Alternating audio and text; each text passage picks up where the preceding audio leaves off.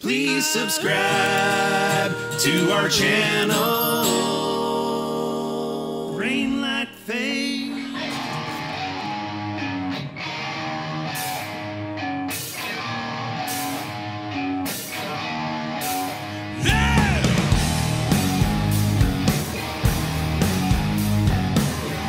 We had this huge show coming up, the single show, and the pandemic hit and everything got super stretched. They pushed the single show to September, but everything was obviously still closed down in September, so they pushed it again.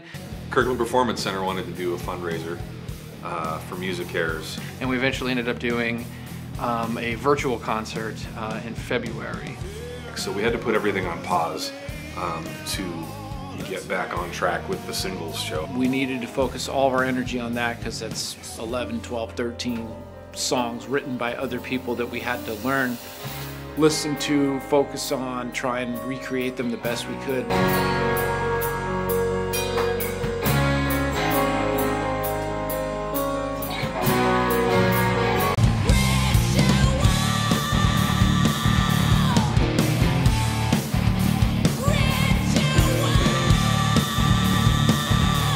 That was so much fun. That was so much fun. The single show is something that was a brainchild for a long time.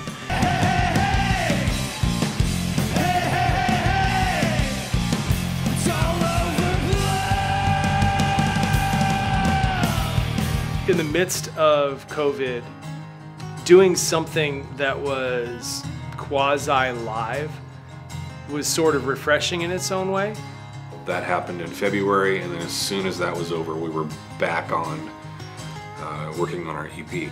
I think in just my personal life, I just had too much going on to roll straight into doing this recording. He proposed us recording it without him, and we didn't want to do that, so we pushed it out again. So that's how it ended up getting pushed to May. But I'm glad they wanted me around. That's always nice. So we had done some rehearsing in person for the singles show, and that was cool. But getting together to actually start really working on our own music was really energizing.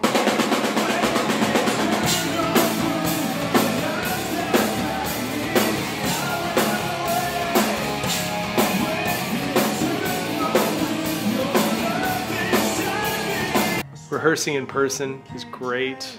Getting back to feeling like life is real again it's starting to be fantastic.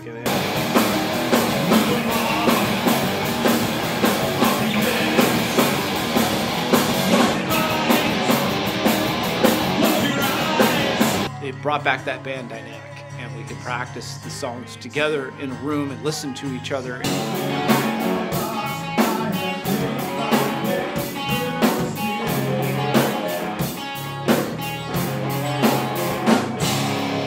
It was really fun. I mean, when you haven't done that for a really long time, it gelled really fast.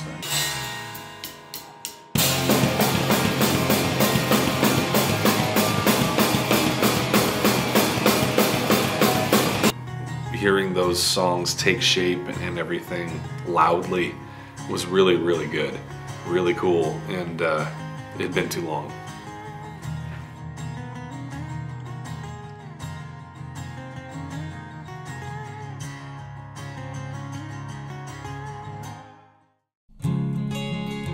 Subscribe to our channel.